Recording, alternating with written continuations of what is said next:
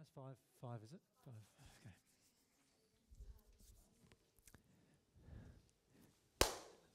Thanks. I think I've put that on record. Yes. Good day. I want to present something to you just in the last little bit of our time together, which might just help sort of expand your concept of what's normal.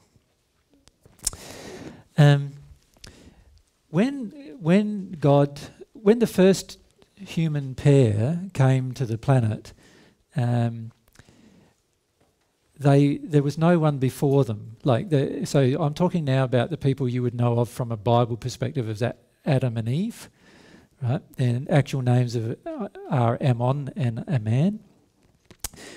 And they when they came to the earth, they incarnated onto the earth into a body that had been created for them, and they didn't have any consciousness of anyone else existing before them, and there was nobody else on the earth before them either. And so what was normal for them was vastly different to what is normal for us, as you can imagine. And what I'd like to do is just talk to you about how our version of normal came about. Do you mind if I mention that with you? So if you can remember, if you can think that there's this first human couple who were created. Their souls, of course, were created, but physical bodies were created, and their spirit bodies were created by God. They didn't have a parent in the sense that we have a parent, in the sense that there was no conception that took place to create them. There was no gestation period. They actually incarnated into adult bodies. So it's a very unique experience for them to incarnate into adult bodies. And they basically grew through the experience of coming into a connection with their adult body. By the way, you have the ability to communicate with these two spirits who still live in the spirit world at the moment, so you could find out the things that I'm going to tell you about now from them directly. But what happened was that when they decided, they made a decision, and the decision was basically this. The decision was, we want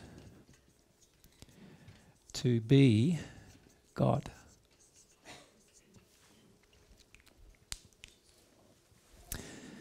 That was their decision. They wanted to be the same as God. They wanted to have complete self-determination. They didn't want to be God-reliant. They decided, it was a decision they made in their heart that they then acted upon, that they wanted to disconnect from God. They felt that that they would be able to have God's power if they decided to separate from God. And of course now they realise that choice or decision was quite fanciful and ludicrous actually, but at the time that was the decision that they had made. Now in that process, what happened was a number of things happened instantly to their soul. So their soul, what happened, so if you think of them as they still have a soul, there was half of a soul, the male half connected to the bodies. And then on the female side, there's the female half, the person who you know as Eve, connected to her bodies, spirit and material bodies. And together they made this choice to try to be like God, and to put in an effort to do so, and to disconnect from God. In the process, their soul degraded. And the instant that their soul degraded, there was an instant reflection in their environment. Now before then, they didn't have to grow anything to eat. Everything around them reflected their condition. So all the trees and the animals and the plants and everything reflected their condition.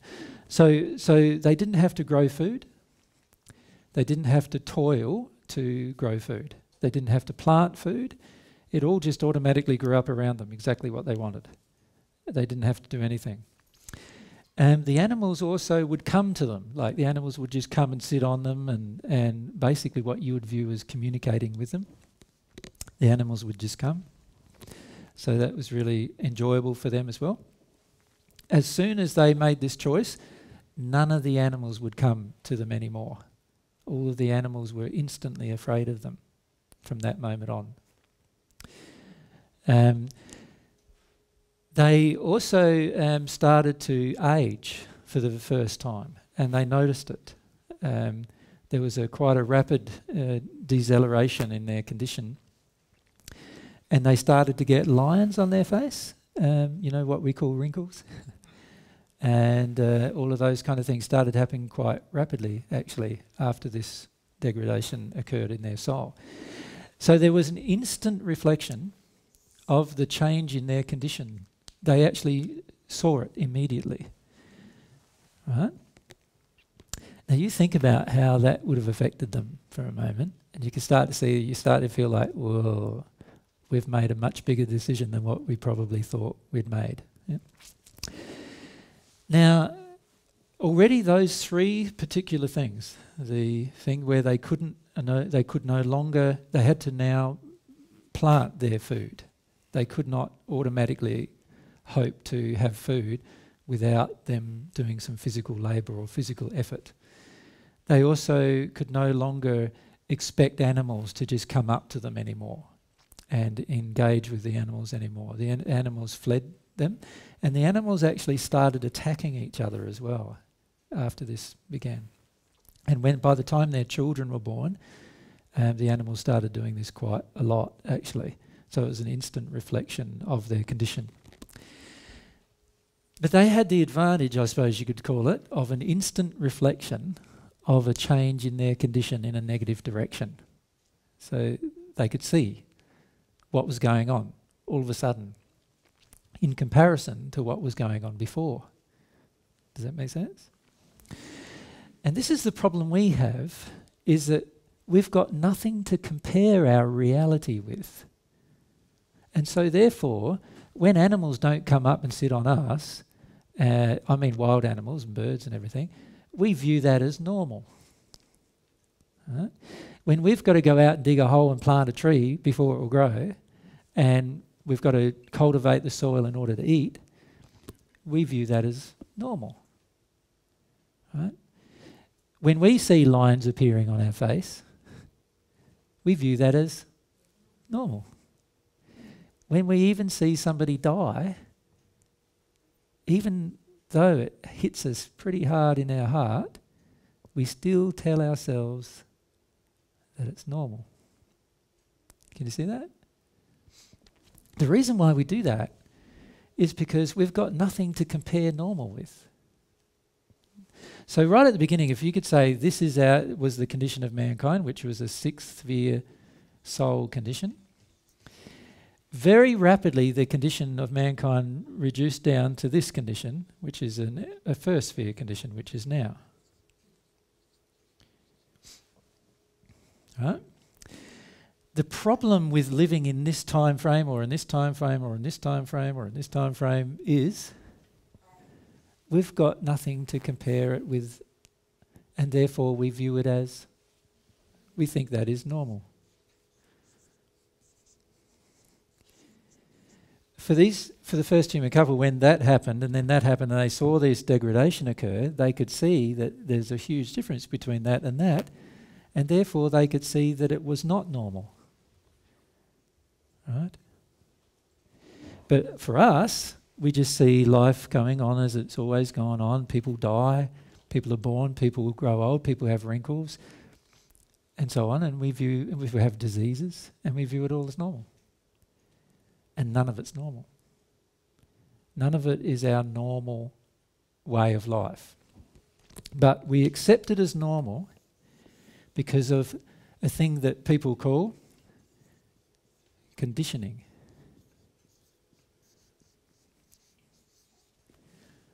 Right? Conditioning has a huge effect on your faith in God and in your ability to grow as a soul. Conditioning. often we have conditioned ourselves that growth is not possible. We're basically telling ourselves a lot of the time that it's not possible to be any different than we currently are. When the reality is, we're just having an unreal view of normal. You see, I would argue that this condition, even for mankind without God, this condition is normal. The condition that they began in, that's normal. And in that condition, I don't have to grow my own food. It all grows up around me. In that condition, all the animals will come to me. In that condition, I don't have all this emotional baggage to work my way through in that condition. Right? That's normal. What we're going through now is not normal. It's abnormal. It's way different than normal. And we have become so conditioned that this is normal that we have very little faith that normal is that condition. So we forget really easily that that's normal. So sometimes what happens when I talk with a group about the soul or about diseases or about anything else, we're so used to thinking that disease is normal. We're so used to thinking that it's normal to cry when somebody dies. We're so used to thinking that somebody dying is normal. We're so used to thinking a lot of different things that are nothing to do with normal. They are to do with our creation, mankind's creation, when we walked away from God, when we wanted to become gods ourselves.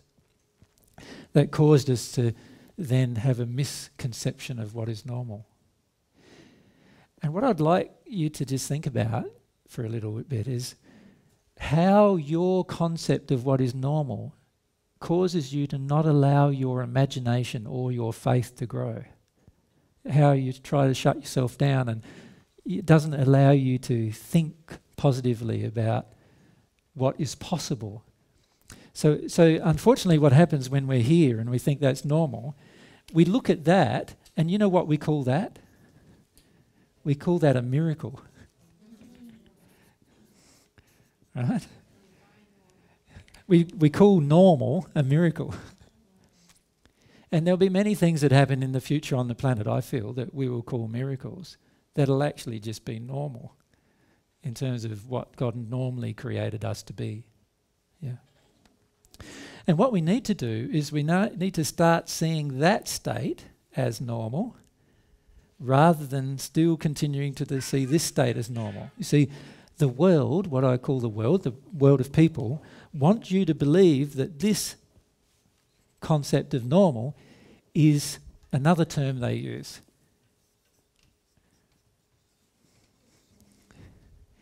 Is real, or they call it reality, you see. And when you can see this viewpoint as normal, they go, you're crazy now. Right? But I put to you, who is crazy?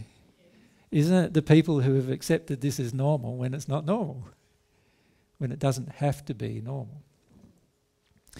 And so, unfortunately, terms like reality have a lot of emotional charge in them now, because people want us to believe that what they believe is normal is real, and therefore what we believe is crazy. And we need to start allowing ourselves to start having concepts, even inside of our own mind, let alone our own heart, that actually are no longer the accepted norm or accepted as normal.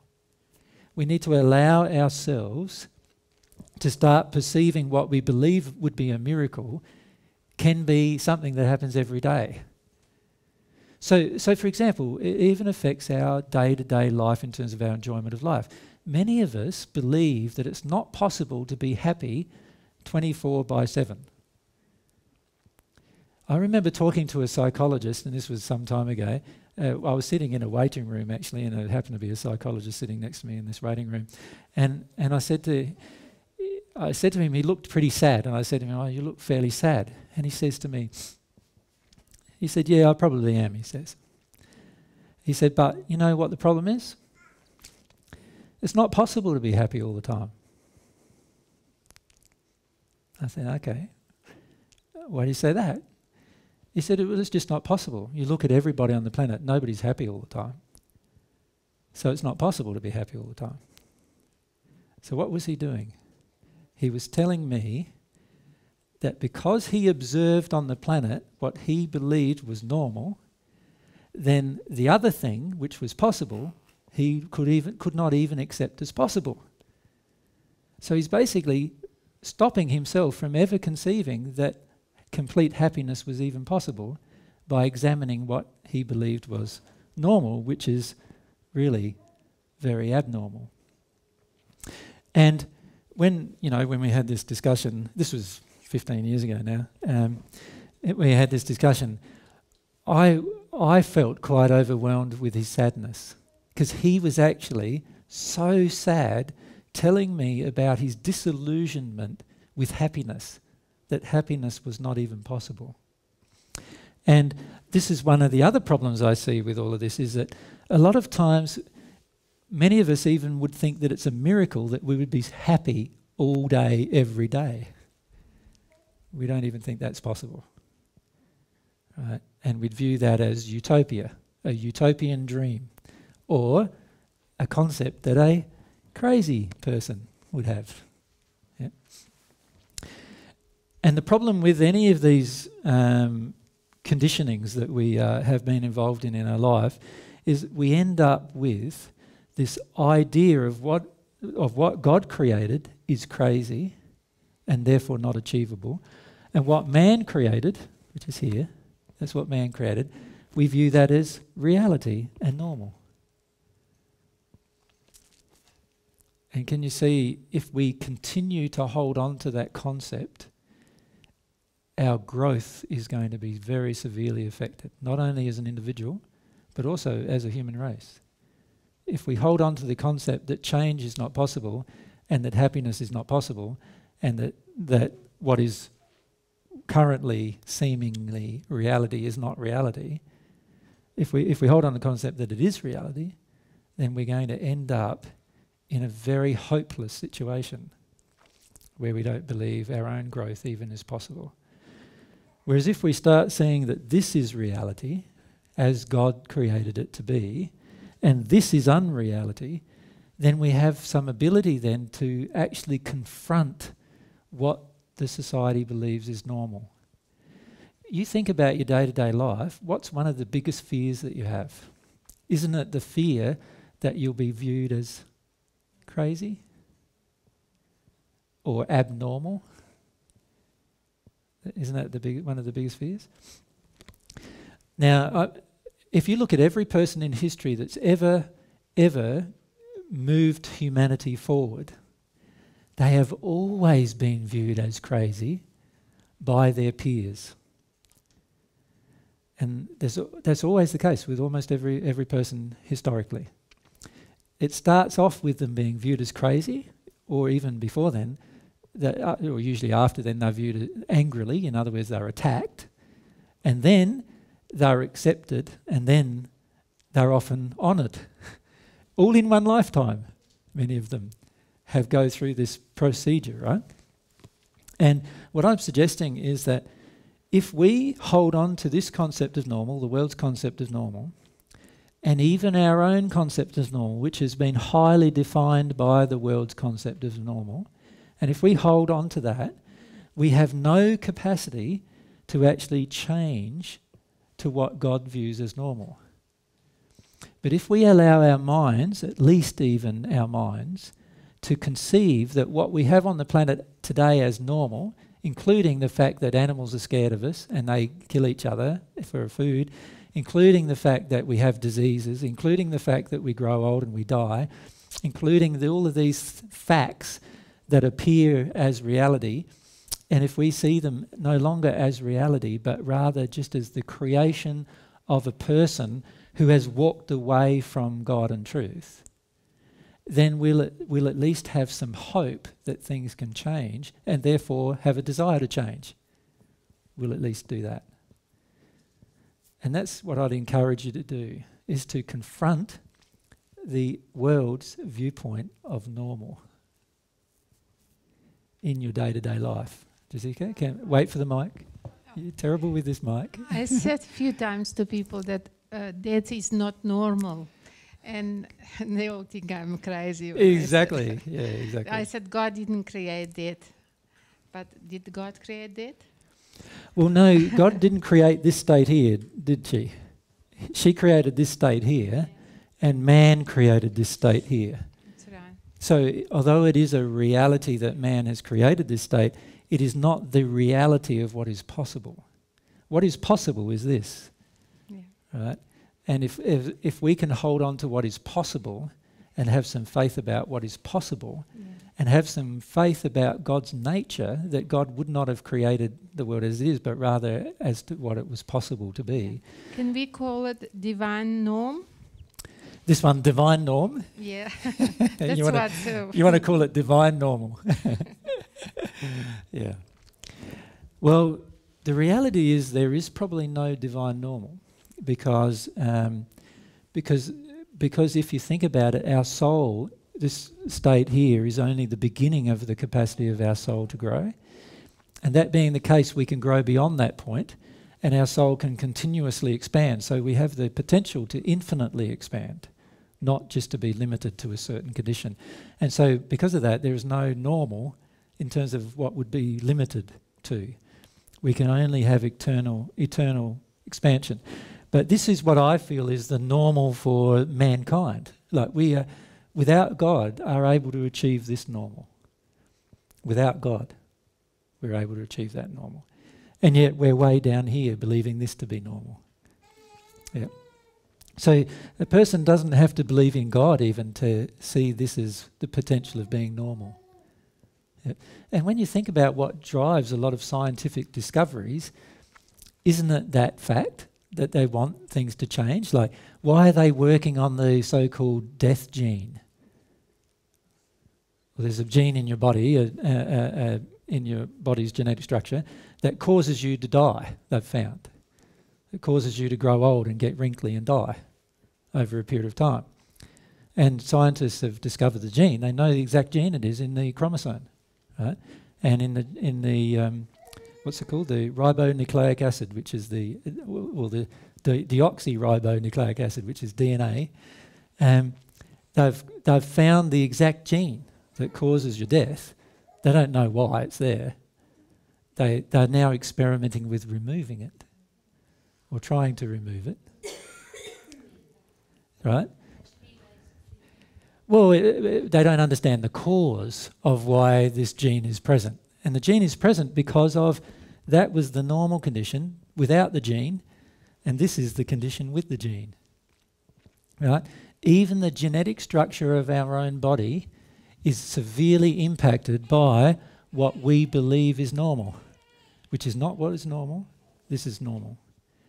And this is something that we need to understand ourselves and confront within the society around us. And I don't mean you have to be angry about it. It's just a matter of confronting it by talking about potentials that are not viewed by the world as normal. Yeah.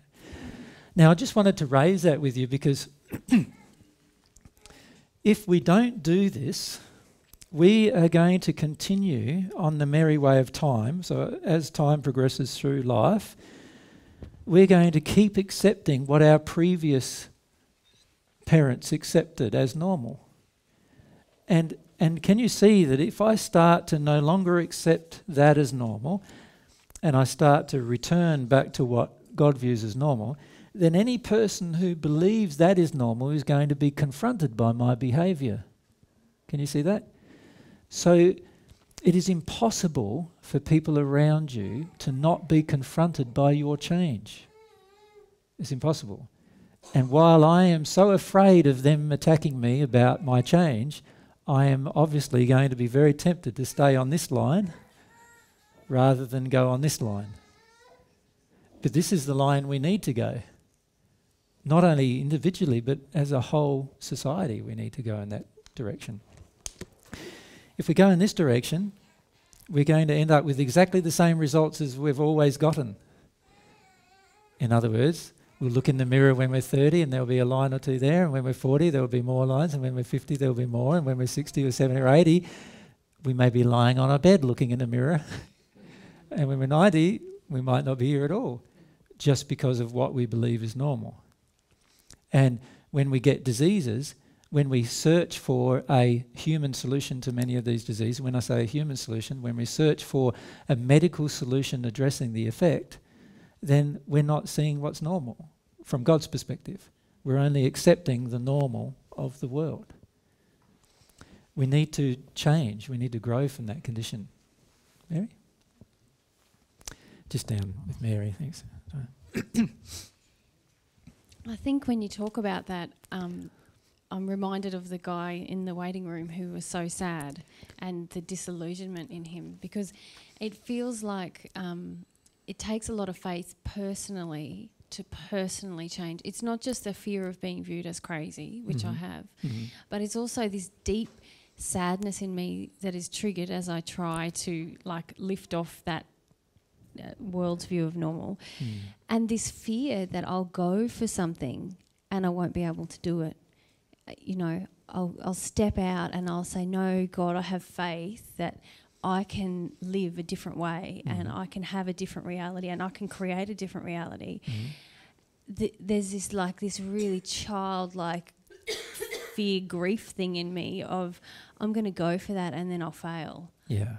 And then I won't just be crazy, I'll be stupid and crazy, I suppose. Is the or fear. A failure and crazy. A failure and crazy. It's okay to be a successful, crazy person.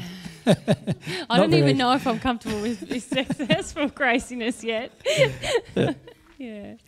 Yeah, and this is a problem that we face, is that we have many internal reasons as well why we do not embrace a more positive viewpoint of life. And one of the internal reasons is that if we do embrace a positive viewpoint of life and our viewpoint is disappointed, then we feel we'll have extra grief to feel than we would have had if we just ignored the positive and went on as we are. It's not really true that we have extra grief, though, is it? It No. just uncovers the already grief inside of us. Yes, it uncovers the grief that already appears there. And so it's likely that we're going to have to pass through those moments of feeling like, wow, I'm stepping out of normal, going for God's normal, and I feel crazy and it's failing, and feel that grief before we're actually going to achieve God's normal. Because that is one grief that is an impediment to our changing our viewpoint. And it is a grief we have to experience. Yeah.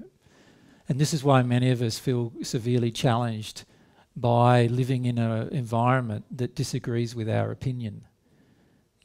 Because we do have these emotions inside that we want everybody to agree with our opinion so that it's safe for us to actually have our opinion. So we have a lot of fear that we need to address. Yeah. And just hang on a second. I'm just getting emotional now.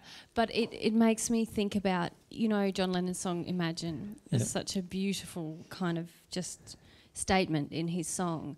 And even, I feel like even the act of imagining sometimes is brave. Yes. Because it challenges all those grief and fear emotions within us. And I know that many times I'm still afraid to even imagine because of the grief that it brings up. Yes. The very first people who started working on diseases had to firstly imagine that there was a cause of a disease that they couldn't actually see.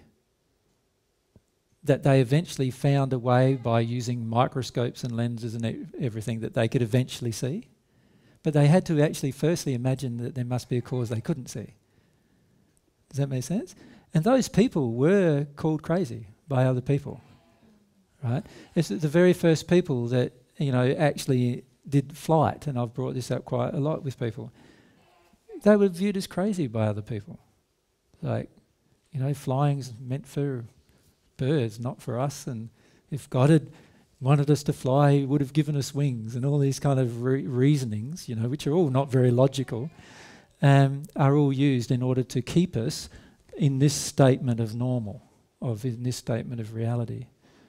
And I feel that the biggest change, one of the biggest changes we can make internally, is to start actually having a different viewpoint of what we view as possible. We need to start seeing that there are many other possibilities that we are very, very closed to experiencing. And if we can then tie that to the soul, In other words, understand that the soul is the biggest defining thing within our lives as to what our lives create, then we'll start seeing a totally different reality. That every single thing around us can be changed, not by us going out into the world and physically changing it or killing it, but rather by ourselves changing ourselves first. Then everything around can change. And this brings us the onus back onto us as an individual.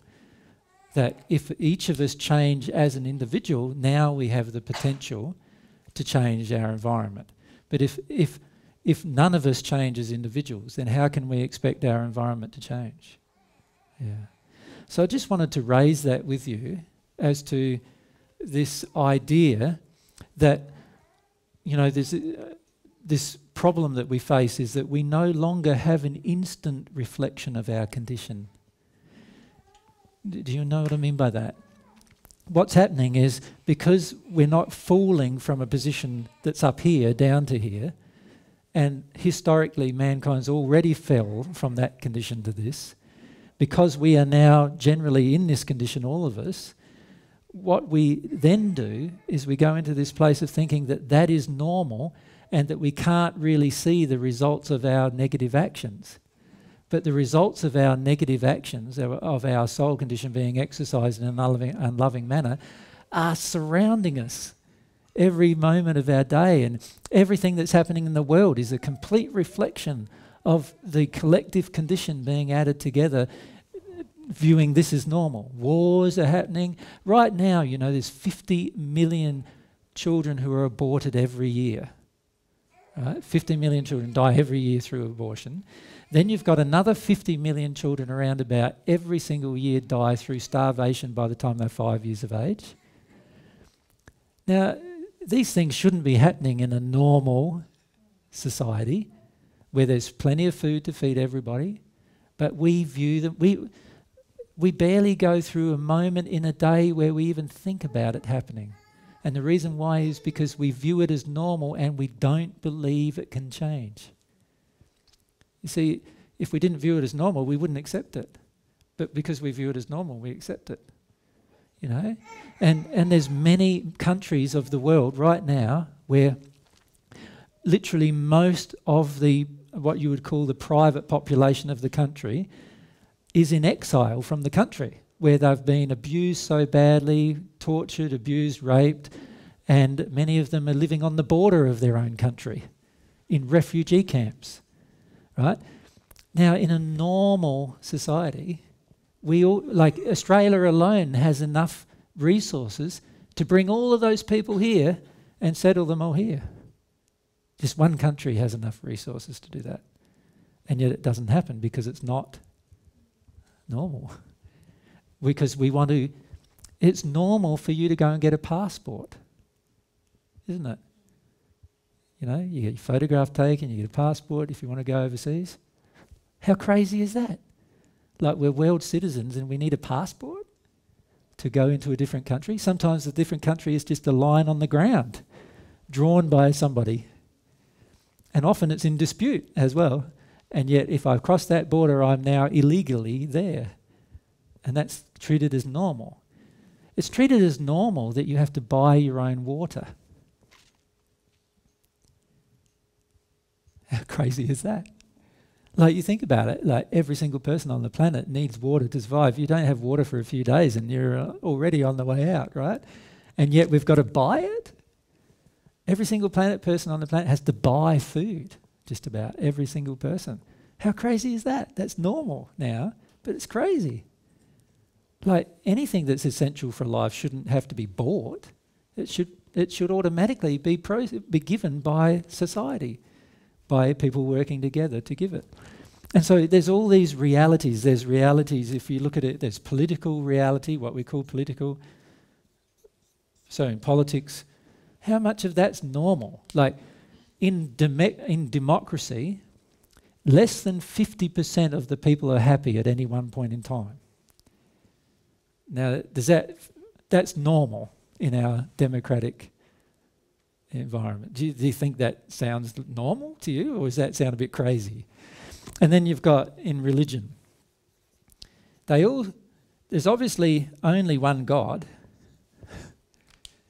and yet they all worship their God in a different way. And then, to make it worse, when they disagree with how they worship God, they'll generally argue and fight, but they'll even kill each other. Historically, we've had wars caused by the disagreements of religious viewpoint. That's normal? It sounds crazy to me.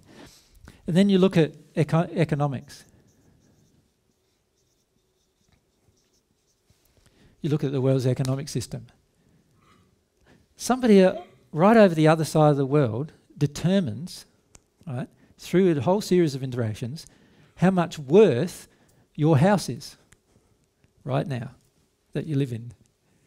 Does that sound normal to you? What about how we go about interacting with each other economically? Does it sound normal that if I got a piece of paper, like just this piece of paper here would probably do us, and I told you that's the new $10,000 note in Australia, would any of you believe me? Probably not, right?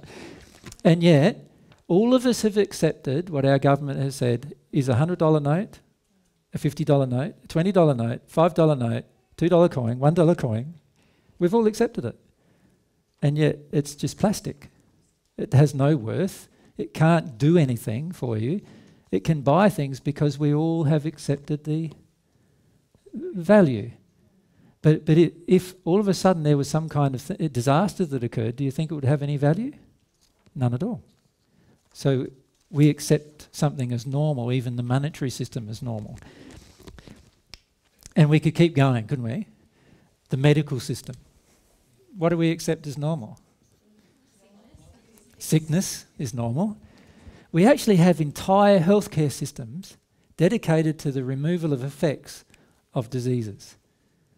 Billions and billions and billions of your money, dollars, goes to the acceptance of what is normal in the medical system. Huh? And what about education? Another system. What's normal? Nowadays it's normal to have to pay for your education. Now, does that make much sense? Like anybody who wants to learn has to pay for it. Anybody who doesn't want to learn doesn't have to pay anything. Shouldn't it be the other way around? If it was going to be anything. Where if you don't want to learn, you have to pay. And if you do want to learn, then you should be given it for free. Like, wouldn't that make much more sense in a society? And yet we accept that system as normal. We accept so many things in all of this. We also accept as normal a lot of the times that we get a piece of paper and that tells us that we're qualified now. Right? And yet you've had no experience a lot of times, you've had no real life experience or whatever, and then years later you get the real life experience, and then you look at the piece of paper and go, wow, when I got that piece of paper I didn't have a clue of what I was doing then. And that's the education system. All of these systems are all normal, or viewed as normal, and yet they're just totally crazy. The legal system, you could keep going on and on and on with all these systems, couldn't you? Now, can you see that if you decide to make this step, this transition into raising the bar, if you like, of what is normal, can you see that every single one of these systems is going to have to be confronted at some point? And it doesn't have to be confronted with guns or, violence. It just is confronted by your change in attitude to what is generally viewed as normal. Yeah. So my suggestion is to allow yourself to have a bit of reflection time and think about all the things you accept as normal, and then ask yourself the question, if God was here next to me right now, what would he tell me about what is normal and what isn't normal? Yeah, it's just a thought. It's time to finish, I feel. What I'd like to do is, have we decided what we're going to do tomorrow? Or? No.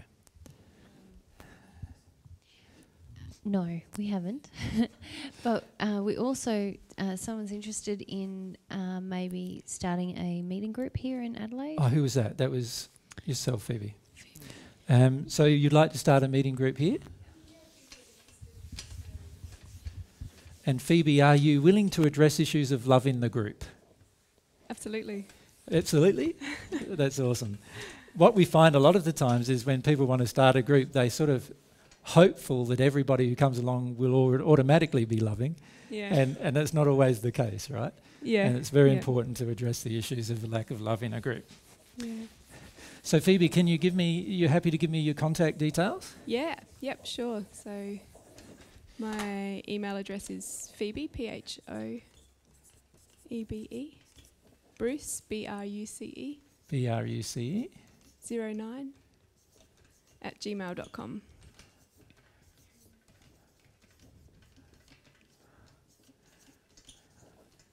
And what were you thinking of doing, Phoebe? Well, I mean, I guess I'd be happy to. You were hoping somebody else was going to do it. Is that what you No, I mean, I have a desire to, having recently moved back to Adelaide, to connect with people who are also interested in divine truth. Yeah, yeah. And if nothing more than just to create a space where we can come together and talk about whatever's going on for us. Can I make a few suggestions? Sure.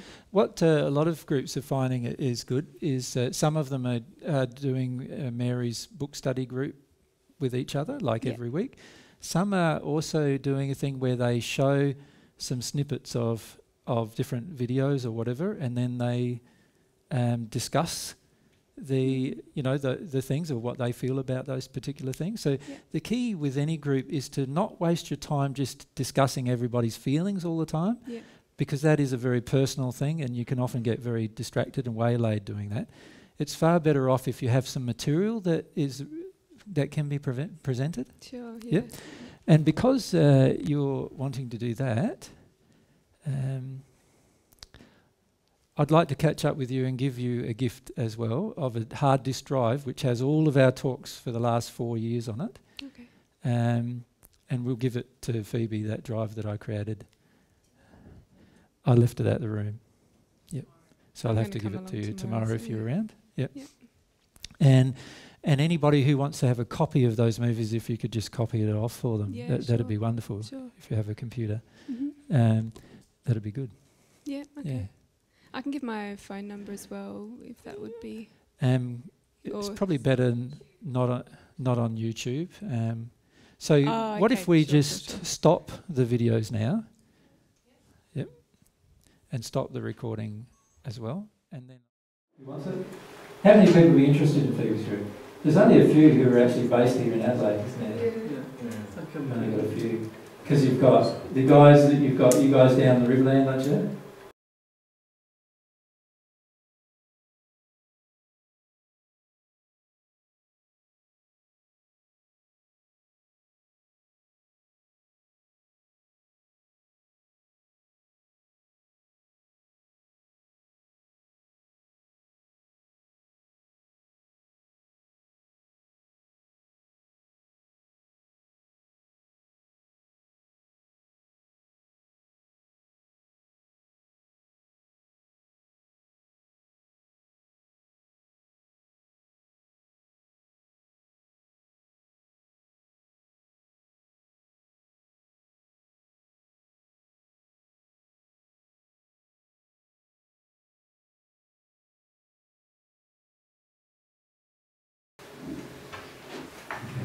So you probably won't have too many initially. Yeah. And the key with any group is that as you grow, you'll find you'll attract. Yeah. Yeah, it's always the same. Yeah. So some groups have started off very small and become very large very quickly, depending on how the person who's led the group has changed. And other groups have actually started large and got very small, depending on how the person who leads the group has changed. Yeah. So what we'd like to do is just mention how to deal with issues in love, so in terms of like with attack. So if you do hold a group of any kind, and this applies, by the way, not just to a group about divine love, but to any type of group you could ever have. So it's not like these principles are in any group. The issue is, if a person attacks verbally or slanders, verbally, another, then what we need to do is work out what we would do.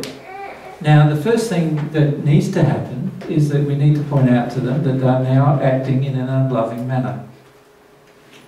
And if they're going to continue acting in an unloving manner, we'll have to ask them to leave. And if they are still going to act in an unloving manner and come back again, then we're going to have to ask them to permanently leave until they've addressed the issue as to why they wish to slander or to attack somebody verbally. And it doesn't matter whether the person being attacked deserved it in anybody's eyes or not, by the way. So in a group, and just recently I gave a talk which is not on YouTube yet, is it? It's about free will and the restriction of people's free will. And my suggestion for anybody who wants to hold a group or a Facebook page or anything like that is to have a look at the principles we raised in that interview. It was an interview between myself and Mary that was done in front of a seminar on the subject of free will and what the general principles about the gift of free will are from God's perspective. Because in that you will actually see that it's okay to restrict somebody's free will if you do it out in love, and you also do it in terms of, you're not angry or upset with the person, but rather you just want to help them to become more loving. And it's very important to understand the principles of free will. So what I would do for any person who's holding a group of any kind, whether it's on the net or, in physical, is to examine the principles of free will.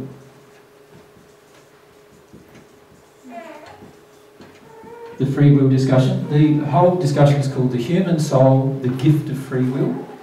And if you watch that, you will have a good idea of how to deal or address issues where people attack other people. Now, myself and Mary don't treat an attack of ourselves as any different to an attack on somebody else. So if we were sitting down in a group and, like Joy was being attacked, we would have the same reaction as if we were sitting down in the group and I was being attacked. Does that make sense? It's exactly the same principle in that nobody deserves to be attacked in a group, particularly in a group that is trying to grow in love. And so we would firstly address the attacker, and if addressing the attacker doesn't work, then we would no longer include the attacker in the group. Mary? We have to make we're recording this, so we need to. Sorry. Has the voice one hasn't started, does it? But we've got. Sorry. So we haven't actually got the voice. Sorry, I'm just. Now we'll get some voice. Okay. We can't neglect humility, though, personally. And so what's your comment really, darling? Like you're trying to make a comment, so make the comment. Okay, sorry. I'm a bit tired.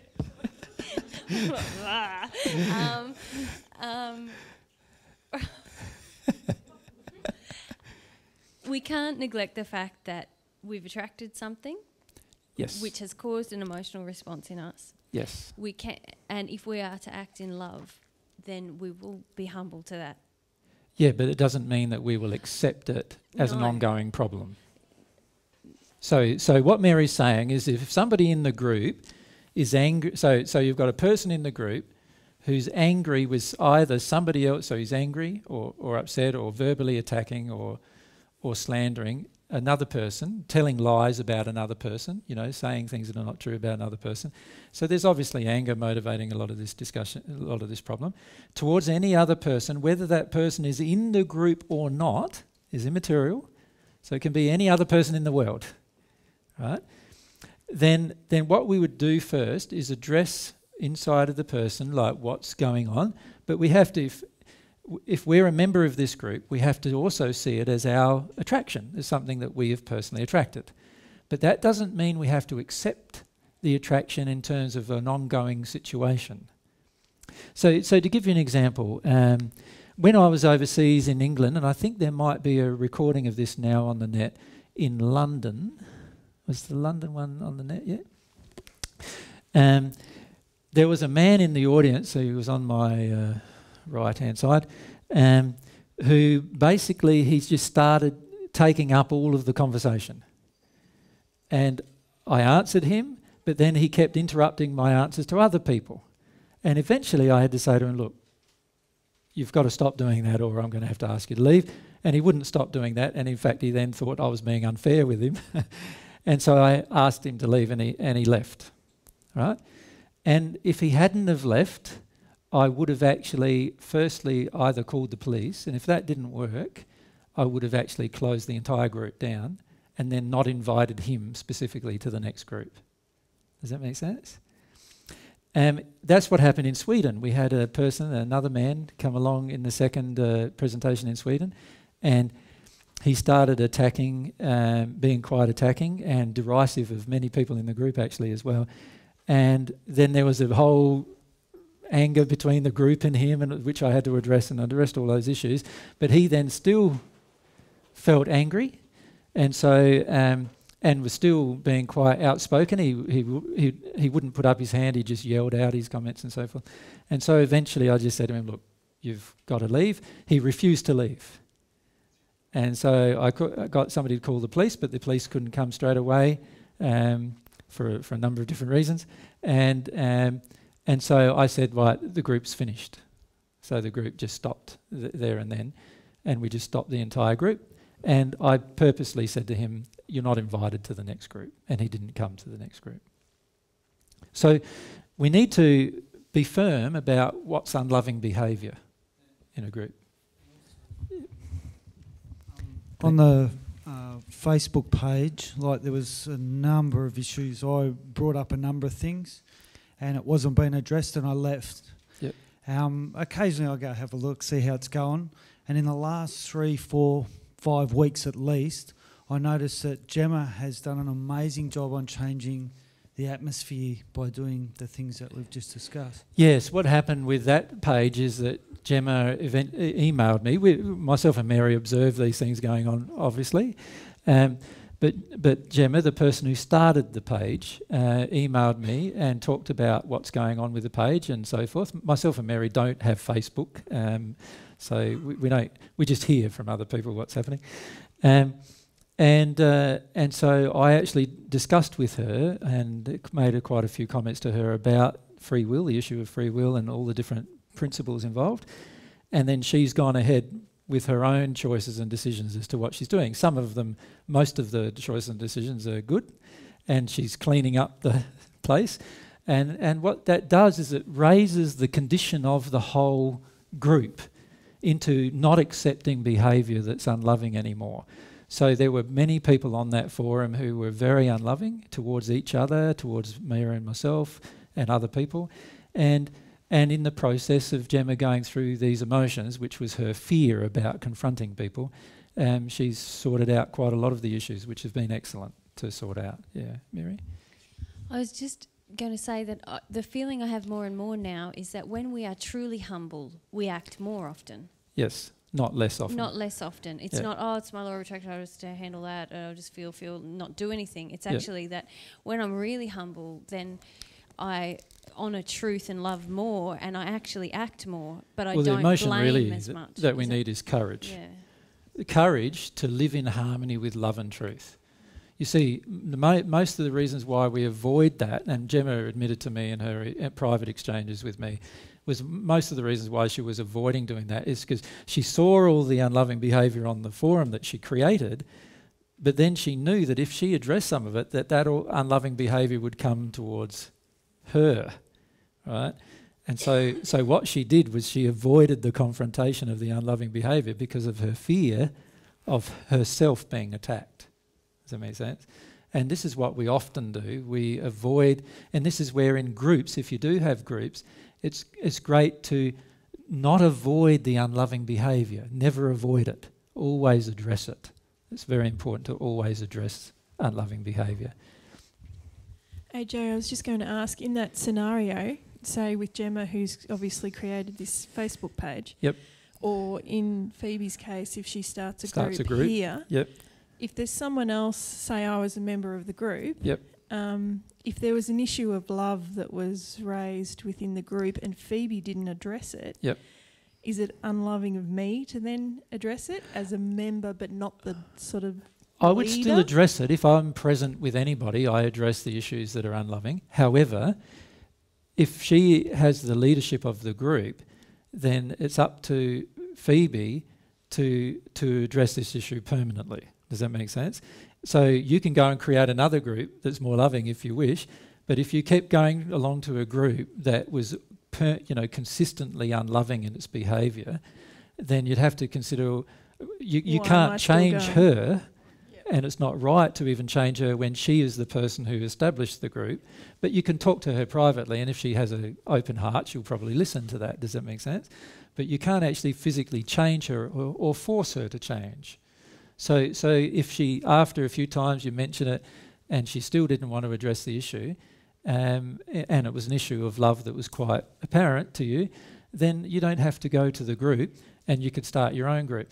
What happens with a lot of people, though, is they don't start their own group because they're afraid of exactly the same thing happening to them that's happening in the group. You know what I mean? So, and this is what was happening for Gemma as well. Like, she was sitting there observing it, and then she was thinking, she emailed me a heap of options of things that she was considering, and it was quite interesting, some of the options, because a lot of them were options like disclaiming any responsibility for the group that she'd created, walking away from the group and just letting them do what they wanted to do, and there's all these other options.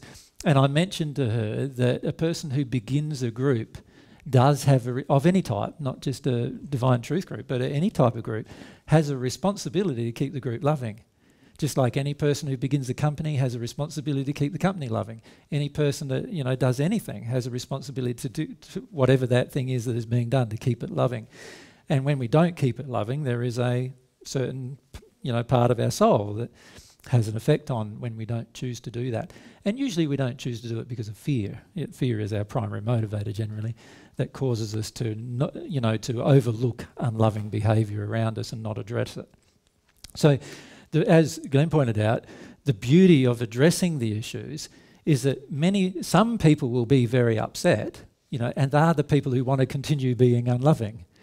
All the people who want to continue being unloving get upset. All the people who want to become loving, they all say, well, no, that makes sense. Like, we want to be all more loving, so we need to address this issue in a loving manner. We've encouraged Gemma, though, to make sure that she doesn't restrict people's free expression of feelings, but we've got to be careful that the free expression of feelings don't revert into unloving behaviour or unloving, or even slander or verbal attacks on others. Microphone, thank you. Thank you. Yeah. Thank you. I was wondering, because I noticed, like, there is the problem is, often people, instead of asking, like, say, questions or making criticism with a clear premises and so that's in a loving way, just making a claim or criticising what you say or saying this can't be true because of that, or looking for inconsistencies, which is not unloving, right? So it is important to let people do that, just not with the projection and the is that correct? That's correct. It's the attack. So you can say, it's the anger, the ridicule, and other emotions that are all unloving. But any kind of logical criticism and stuff is of course fine. And okay, great. I just thought I just thought if I went to a group, maybe people would be not like certain questions because, for example, like, I can't understand how, with the last thing you were talking about, for example, a lion has sharp teeth, it's clearly built to eat meat, therefore attack another animal. So how's it made to... so that doesn't... I've answered the question probably 20 times in different presentations. I've never heard it. Where do I look? Well, I can't remember what presentations are, tell me. But I've answered them in many presentations. And I don't see it as an inconsistency. And if you take the attitude that every question can be resolved, then you wouldn't be attacking. Does that make sense? So a person who's attacking or ridicule it would go, oh, that's a stupid thing to say. Why would he say that kind of thing without finding any background? Whereas a person who is wanting knowledge would say, well, you said that and it doesn't make much sense to me. Can you explain? Yeah. Does that make sense? So the attitude is completely I different. was just seeing that. Yeah, just hang on. Thank you. Yeah. Thank you. So it really does depend upon the motivation and the attitude. If the motivation and the attitude is one of discovery, one of desire to know, desire to answer questions, then any form of illogical things that occur need to be clarified, right? You know, and a lot of times in discussions, I am giving an answer to a specific problem with a specific person, and then other people want to apply it to lots of other different things, right? Which is not logical to do so, because every single individual problem has its own cause. But unfortunately, because we all like having rules, we'd like to do that rather than have to feel about the different things. So it's very important that we understand it's the attitude by which people act that is what we're addressing here. So if the attitude is one of anger, ridicule, making fun of, you know, and particularly when people revert to personal attack, you know, so it's like saying, it's like me looking at Mary and going, yeah, Mary, like, your legs are far too long for your body. Like, you know, that's a personal attack, and a personal opinion has nothing to do with truth. But I might know that Mary was a bit upset about that, and it might just be a great way of just making her feel worse about herself. Does that make sense? And when the goal is to make people feel worse about themselves, then obviously it's way out of harmony with love. When the goal is to love them and address the issue with love, then it's totally different. So we need to be very careful that we have the courage to address issues. We need to do so in harmony with the free will of individuals, but we need to understand that any attack or slander or anger or ridicule aimed at a person in order to tear them down and harm them is totally out of harmony with love, and therefore not acceptable in any group, whether the group is on the internet or in face-to-face group or any type of group for any reason. And so what we're trying to do in the God's Way of Love organisation is to address those issues as well with every single group. So in the God's Way of Love organisation, we've actually removed people who have displayed any of those attitudes straight away. Any person who wants to waste the time of a whole group, we ask them to leave because they are not displaying love to another person, and they are demonstrating through their actions that they don't have any desire to love. Does that make sense? If we have the mic. Yes, sorry, wait. It's fine to ask questions. Sorry, I just forgot to ask the main one. Yeah. I remember the first talk I went to in Armidale. I was because I found some things a bit hard to understand, and I had both logical issues with it and emotional, but I wanted to try to deal with both. But I remember when I asked somebody who was, I think she was like, so she was the medium's or the wife or something. Mm-hmm. But anyway, it seemed to me, and I wanted to know, what's the policy here, that when I asked the question, instead of answering the question and dealing with, I have emotional issues with it, which I knew, it was just a blaming my own emotions for it rather than actually trying to answer the question or just prejudging. So I just saw that as a bit of a problem if that happens in a group where the other thing question is blamed on the emotions rather than... Well, the other thing you've got to remember is that every single person associated with the divine truth is a work in progress at the moment. Yeah. What we want to do, though, is not accept the particular behaviour that is unloving. So I've already spoken to the person that you've talked to about the issue, and talked to her about her own emotional response to yourself, without you knowing, actually. Because I saw you talking to the corner, I thought, they're blaming me. Yeah, but there was also a large amount of anger coming from you I observed. I felt a lot of anger, I know that. Exactly. So the reality is we often judge people through our own emotional filters. Yeah. And what we've got to get used to doing is stopping doing that and starting to say, well, hang on a sec, yeah, I am angry, so obviously there is something in this for me that I need to address emotionally that is out of harmony with love. And for her, she was also angry, and so there is something inside of her, which I've already addressed, which was out of harmony with love. Does that make sense? No, I remember the incident because I was going to go in the car alone to deal with that emotion, but then I got distracted by the free food. Yeah. So there was another emotion, but anyway. Thanks. Yeah. So, and we also need to be aware that at times we have emotions coming out of us that we have no idea of. So some of the emotions coming, like for example, for yourself, there's this emotion coming out almost of a very strong demand that you be answered is coming out of you before you begin. So that anybody who's in a group with you will automatically feel that as a demand, if that makes sense. And so some of them might point that out to you, and then that might make you angry, and then, well, now we're in angry, now it's not good. You know, it's like we need to feel the feeling inside of us without actually blaming everyone around us for that particular feeling. And if I feel that if everyone has a feeling that we're all works in progress, we won't tolerate unloving behaviour with each other, but we will at least investigate unloving behaviour with each other. In other words, we won't just blame each other for the unloving behaviour, but rather we'll go, oh, no, that was unloving, and I can see, yes, my anger is unloving too, and we can admit to ourselves that we've got certain problems. Then we can address the issues of love in the interaction. If we go straight into attacking or slandering or ridiculing someone or making fun of them or laughing at them or, you know, all those kind of things, then now we're way, way away from acting in harmony with love, and that needs to be addressed. You know, we need to stop that kind of behaviour from occurring in groups. So in what I've been doing recently in presentations is every time I have a person in the audience like that, I've been addressing the issue so that you can see how the issue can be addressed. Does that make sense? And I do feel that it is a problem for many groups, and in the God's Way of Love stuff that we're doing as well, it has been a problem that we are addressing, and we're actually working with every team leader to have the courage to, you know, to stand up for love and truth, even though it might be difficult, and to, you know, remove the unloving behaviour if it continues.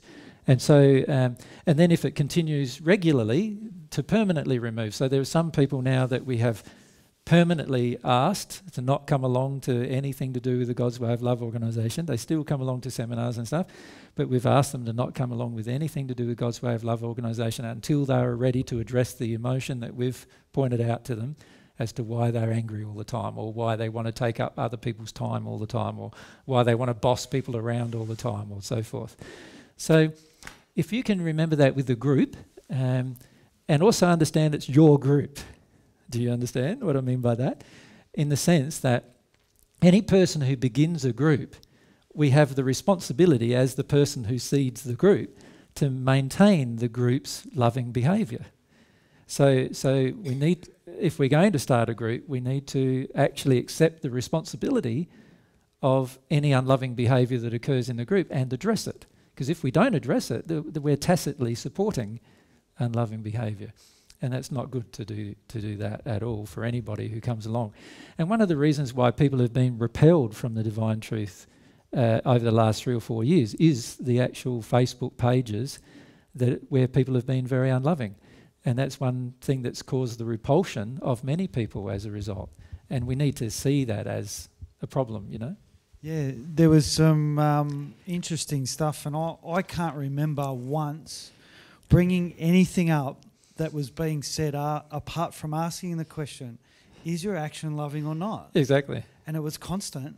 Yeah. And then they were using free will, law of attraction, everything come out as justification for unloving behaviour. And I still said, but hang on, the first need of basic is love. And if you're speaking to someone and talking about someone else on the group unlovingly, Joy mentioned something one night, and it was just nice. Yeah. And then this barrage come from 3 or 4 people, and I just asked the question again and again and again. Yeah. And there was 10 or 15, and not once was a question answered. What's loving? And it's often that case, but Joy, microphone. Far away.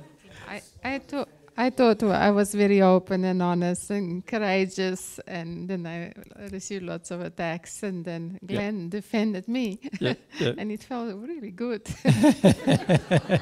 So I I'm feeling that I have to defend you too. Yeah, I don't. People said I AJ feel doesn't there is need- not a need to defend an individual, but there is no, always just- a need to I just defend the remind- truth. I said this is divine love, and this kind of talks got nothing to do divine Exactly. divine love. So what I just said is important to remember. So it's not important to defend the individual. It's very important to defend the truth. A lot of people say, oh, the truth doesn't need defense. If you believe that, then it's no wonder the world's in a mess, because the truth does need defense. It doesn't need violence. It doesn't need anything like that. It needs defense. It needs to be spoken. And when the truth is spoken, then things can change. And the reality is, I would honour the truth no matter what the circumstance and who it is with. Yeah. It might be my injury, I don't know, but I got an incent. If you knock a brother or a sister, it's knocking you, and it just Well, defeats the it's whole doing purpose. far worse than that, It's actually. your own core, Yeah. and I Yeah. just couldn't.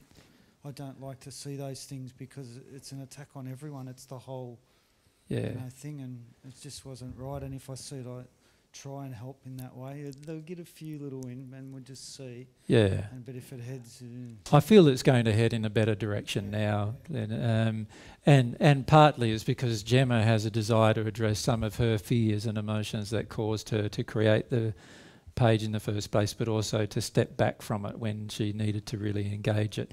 There's a deep responsibility that we face when we create groups, even on the internet. And if we can see that as a responsibility to act in harmony with love and truth, and to do so to the best of our ability at the time, bearing in mind that we might need to correct ourselves later, then we won't go astray. You know, it's when the words of truth are used with no love at all, and the words of truth are used with lots of lies and slander and all other things, then that's when we need to step up and say, and be counted, you know, as people. We need to step up and be counted and say, no, enough's enough now. You're out of here. And we don't have to be violent, but the reality is we do have to learn to restrict the behaviour of people who are unloving. And to do it in a loving way, not to do it out of rage or anger ourselves, because that wouldn't be loving. We need to restrict their behaviour in a loving manner. So, you know, there are many people in the world who believe themselves to know me and to know my personal life and circumstances, much of which is false. And they carry on as if they think it's true. Of course, they never state it publicly a lot of the times, or if they do, they're often slanderous. And I'm not too concerned about all of those things. But I am just as concerned about them slandering me as anybody else, to be frank. And if it's not my, like the Divine Love Forum on the Facebook is not my forum. So it's not my right to even tell anybody what to do with it, or even to tell them uninvited what to do with it. Bearing in mind also I'm not on Facebook, so I can't actually see what's going on. But if someone comes along to me, like Gemma has, and says to me, AJ, well, I've got this problem on this forum. It's been going on now for years, which I could observe it has, and Mary was a member of Facebook, so she saw it happening. And then says, what can I do about it? Then I'm perfectly happy to give them the advice about what to do about it. And make that advice harmonious with love and truth in the process. But it is not my right to control what you do with a group. What you do with a group is the group is your creation, so therefore it is your responsibility, and how loving or unloving that group is your responsibility. All I can do is say or teach what I'm teaching, as long as it's harmonious with love and truth. So if you take the same approach, you notice with God's Way of Love, which is an organisation I have started, I am completely responsible. And so I take very positive, straightforward action in every case about unloving behaviour that I observe in that organisation. And that's my responsibility as one of the directors of that organisation. But when somebody starts the Facebook page, it's got nothing to do with me.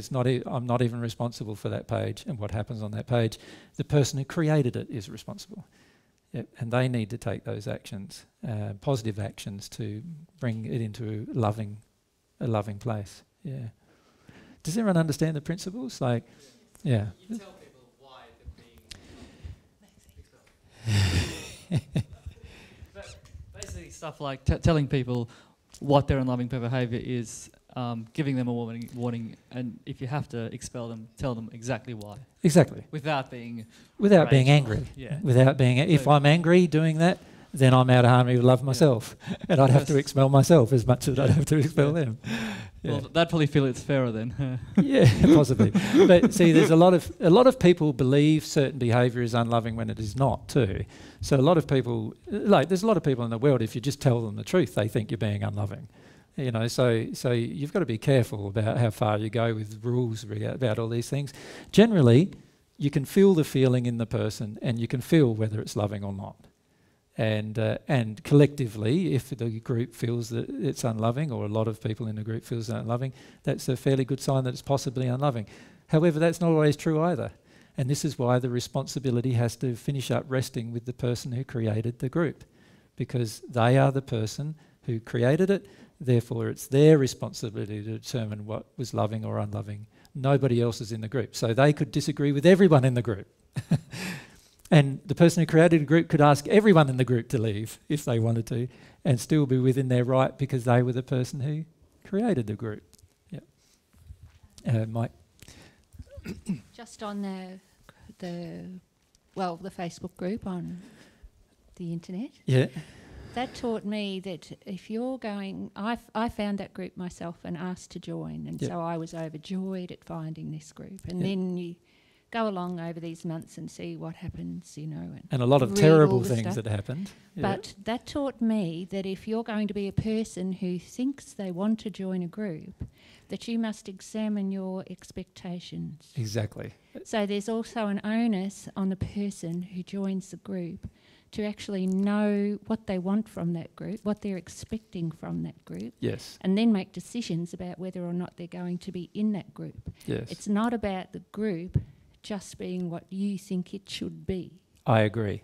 If we take the even further though, there's also this, if you think about it, what the group together, there's probably a few, I don't know how many people are on it, but there might be 100 or two, I don't know. How many? 156, okay. So there's about 150 people on the group, right? That's okay. So there's 150 people on the group. Their combined law of attraction attracted some very nasty people onto the group. Now, what they would all need to do is look at why they didn't ask these people to leave a long time ago. And that is a lot to do with our tolerance of people's unloving behaviour. So that's a part of the law of attraction that attracted it to the group. Does that make sense? So while we can ask people to leave who are being unloving, we also must examine, the whole group needs to examine their own feelings and go, why have we attracted this person? And as you can see on the group, there are many people in the group who tacitly supported the unloving behaviour as well. So why has the group attracted that? Sorry, you just leave. Yeah, but the problem leave the group. The problem with just leaving, tacitly accepting. Yeah, the problem with just leaving is you're still not addressing the issue of truth anyway. So this is a problem, you see, no matter which way you look at it. That's exactly right. So it's been an opportunity, I think, for self-reflection. Definitely. You can turn it into an opportunity for self-reflection. Definitely. And you can start to learn a lot about yourself, even if you haven't got to the point where you can actually verbalise your thinking in that group. You can still learn about yourself. You can, if you're self-reflective. That's right. Yeah. That was all I wanted to say. No, it's very true. But we need to also bear in mind that as a group, we have a collective law of attraction in those particular groups. And if all of us examine ourselves, we go, oh, okay, you know, we've attracted a few people who are just attack, ridicule. And we're all just sitting in there going, no worries. Why are we all doing that? That's not bothering me. Sorry? You can even think, well, that's not upsetting. If we do the mic. You can even think, oh, well, I've got to the point where that doesn't upset me anymore, so my LOA has changed. You can actually use everything to hoodwink yourself if you want to. Yes. So you could actually be saying to yourself, like, oh, that doesn't upset me, but hang on a sec, why am I not engaging it? Why am I not saying this is wrong? See, there's an issue there too. Why am I not saying this unloving behaviour is wrong. Why aren't I emailing all of the people who are the moderators or whatever, or the people who started the group and saying, this behaviour is wrong, what are you doing about it? Because if I really love truth and love, I will take notice of when things are out of harmony with love and truth, and I will speak up. And so I don't see any problem with speaking up for what you know to be not true or true, either way. I do see a problem with how it's done. Like if the reason why it's taken is because we're angry or upset, or then we're out of harmony with love ourselves.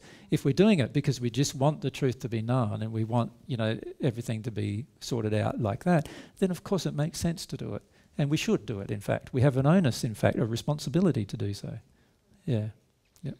It's why even at the time I felt. Because you go through that whole stage, it was like 5 or 6 different things. Yep. Like I just spoke up and said, and I said, it's wrong to speak to people like that. Yep. And it wasn't just that they were talking about, say, yourself. They were talking about joy. They were talking about someone else commenting. And then there was 3 and 4. Yep. But then, I made sure they took note that you can't speak to people this way, and made it fully noted. Yes. And then there was the conscious of the group, there was another 4 or 5 people who came out under all these other understandings to try and say that they justified it. And I just answered all them back, and I told them exactly what I was going to do. You either do this or that. Yeah. Yep. And they said, well, we're happy to put up with that. And I just said, bye. Why? Yeah. Yeah. But why? then, bye. I tried everything I could, went through the whole process. I never attacked anybody. Yes. Although some took some of the questions as attack, exactly. which you said, yeah. and just left it at that. And then I said, well, I'll see you next time.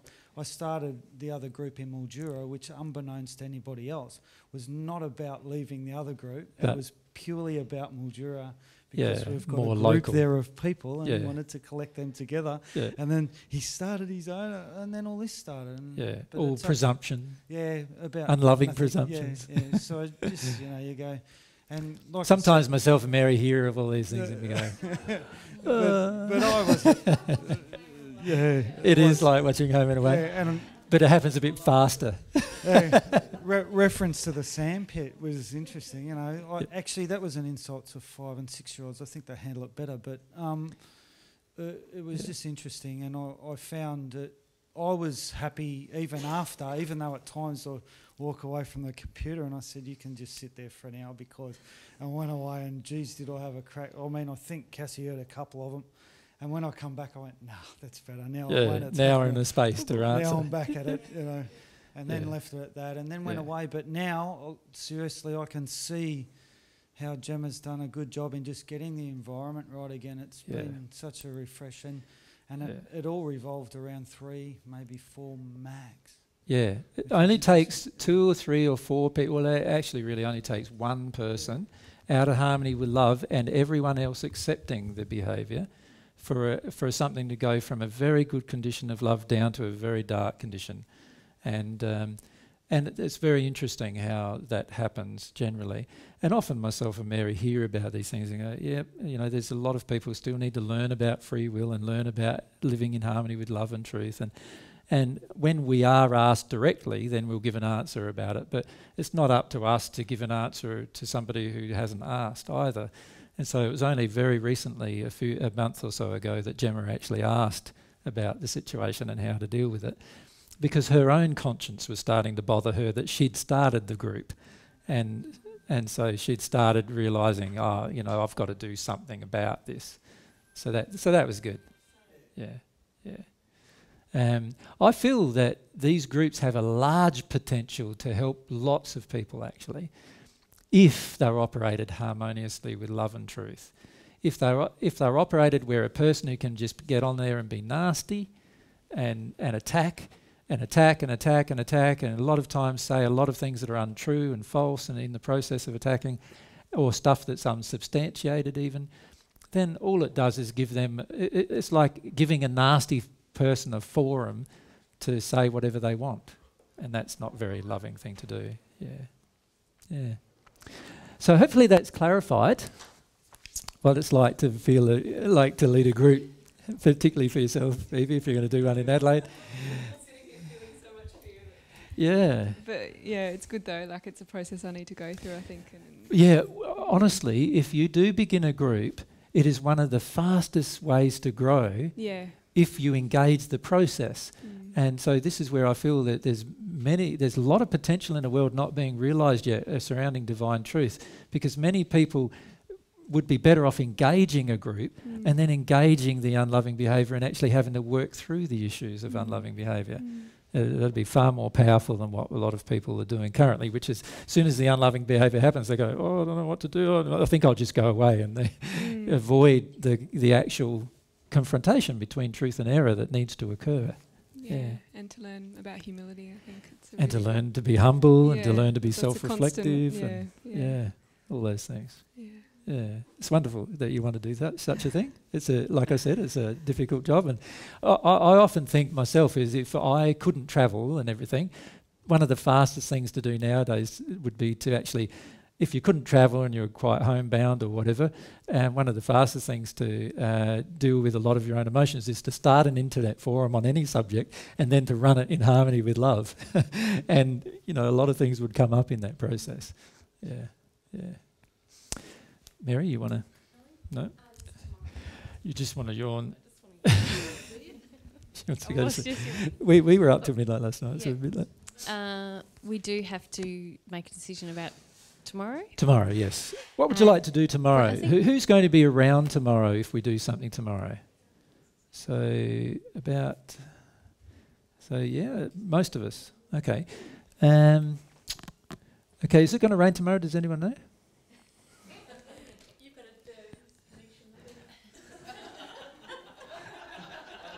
You're saying I'm responsible for Adelaide's weather? Is that what you're saying? Yeah, I don't feel it's likely. Yeah. So do you want to do a park? Would you like to do it at a park or something? Have lunch at a park somewhere? Or down the Botanical Gardens or something like that? Botanical Gardens is nice. So last time I've been to Botanical Gardens was 7 years ago. Has it changed much? For those of you Is anyone local? Who's local? Is there still a pond where all the fish are in and everything right at the entry, or near the entry? A little way in. There's still a pond there. Okay. And where the kiosk or the cafe is, that's still there. It would have to be 8 years solid, I'd say. Yeah. Has there? What if we just met at the pond at midday or something like that? Assuming the pond's still there. That's